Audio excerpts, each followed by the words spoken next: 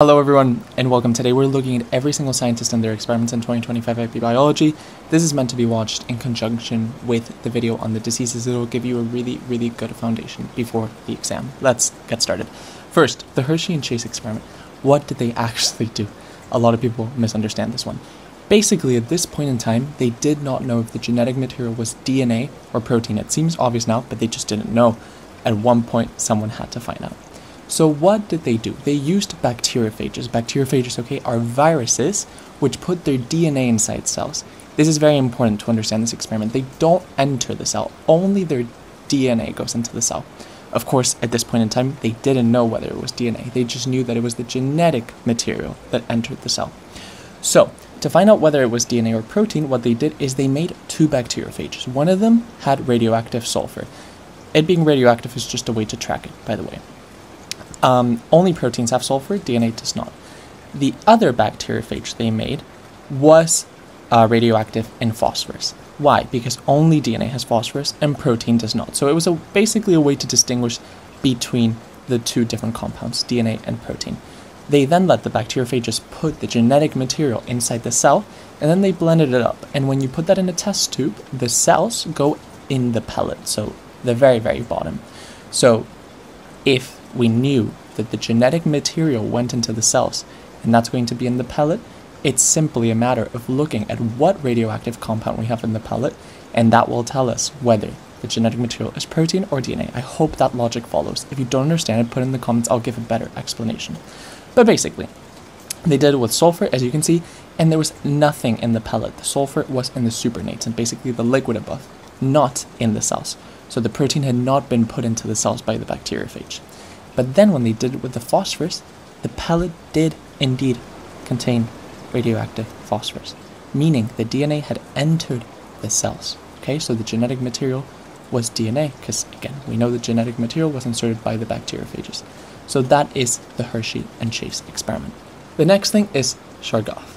Chargaff, I'm probably mispronouncing that, was a scientist who did a discovery in basically DNA and the genetic material as well. So before Chargaff, what we thought is that DNA was the same sequence of bases over and over. So ATCG, ATCG, ATCG, ATCG, and so on and so on and so on.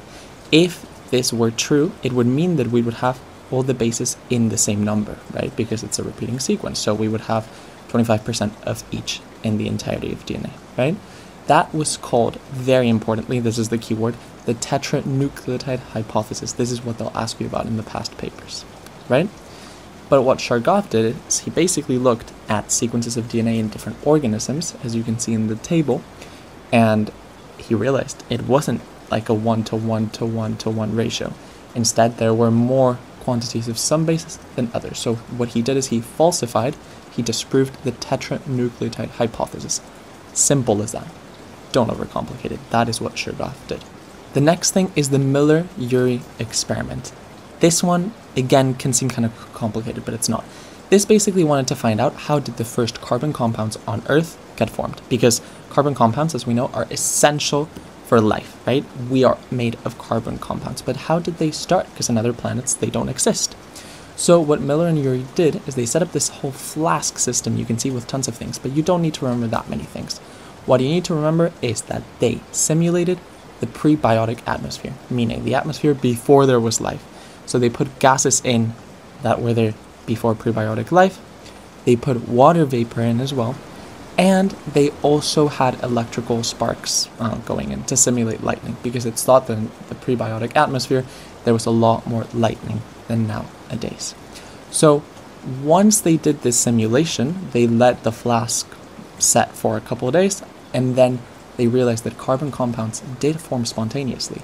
They saw 20 different amino acids. So this was proof that without any interference, any human interference, any sort of trick, this flask was able to produce carbon compounds in a similar manner to how the atmosphere before life might have done it. So it doesn't prove that that was the way it happened, but it shows that it is possible. So that is the take-home message, okay? It's that carbon compounds can form spontaneously. Next up is Linnaeus. There you can see him. This one is super simple to understand. He was just basically a pioneer in taxonomy. So he started a lot of the classification systems that we now use, like the genus and species. But most importantly, what you need to remember is that Linnaeus, the classification he used for species, was based on morphology, right? They looked at the outside of the animal or plant and the inside as well, but basically they only looked at the structure. They didn't look at the genes, they didn't have the technology for that. It was very, very simplistic. This is not how we do things now. Just understand that this is how they started off classifying species, and that is why we've had to reclassify a lot of species, because it was based on the wrong thing. Next up, we have Darwin versus Lamarck. So this is quite simple to understand again. Lamarck founded Lamarckism, right? Which is the thought of acquired characteristics get passed on to your progeny. So for example, here we have Carlos Alcaraz, a tennis player. His right arm is much bigger than his left arm because he plays tennis. That does not mean that his baby would have a larger right arm than his left arm, right? That doesn't make any sense. But they didn't know that at the time, so that's what Lamarck thought. He thought that acquired characteristics would get passed on to progeny. Then Darwin, he proposed that no, only heritable characteristics can get passed on to progeny. And this was a sort of revolution, right? It disproved Lamarckism. Simple as that. You don't need to remember anything else. Then we have the Bohr shift. The Bohr shift can be quite hard to understand. It basically means that when there's high concentrations of CO2, hemoglobin has a lower affinity for oxygen. Why? The textbook does a horrible job at explaining this. It's basically because when you have super high CO2, it means that cells have been doing a lot of respiration. So they need more oxygen. Therefore, you need oxygen to dissociate from hemoglobin, from red blood cells, so that it will actually go into cells, okay? It's as simple as that. So how does this happen? There's lower affinity for oxygen by hemoglobin. It's called the Bohr shift. It's two different things. First of all, when CO2, so there's very high CO2, right? It's mixed with water, and blood is mainly water, right? It's going to produce protons and HCO3s. This basically lowers the blood pH. And all you need to know is that a lower blood pH reduces the affinity that hemoglobin has for oxygen. And then the second part to the Bohr shift is that CO2 can actually interact with the sites on hemoglobin that bind to oxygen, and it can make it into what we call carbaminohemoglobin, right? So it can go from hemoglobin to carbaminohemoglobin. Carbaminohemoglobin has, again, a lower affinity for oxygen. So these two things make up the Bohr shift, and they allow for cells to get more oxygen when they need it the most. Next up, we have the Lincoln Index. What do we use it for? It is to estimate population size. More specifically, we use it when we do the capture, mark, recapture, release, recapture model. Sorry, it's really a mouthful. So in this model, we capture some animals, a sample, we then mark them where they're not visible, we then release them again, and then we recapture another sample and count the marked ones. Once we've done that, we then use the Lincoln Index to estimate the population size. So it's basically just a formula, okay? There's not much more to it. So according to the Lincoln Index, the population size is going to be M times N over R. So M is the number of marked individuals, so the sample you took.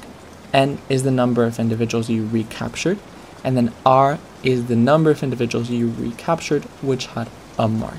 When you do this, you basically get an estimate for the population size. There's a lot of assumptions in place here though, so it's not a foolproof method. Then we have the Keeling curve. So Keeling was an American who basically did a lot of measurements on CO2 in the atmosphere for years, since 1959.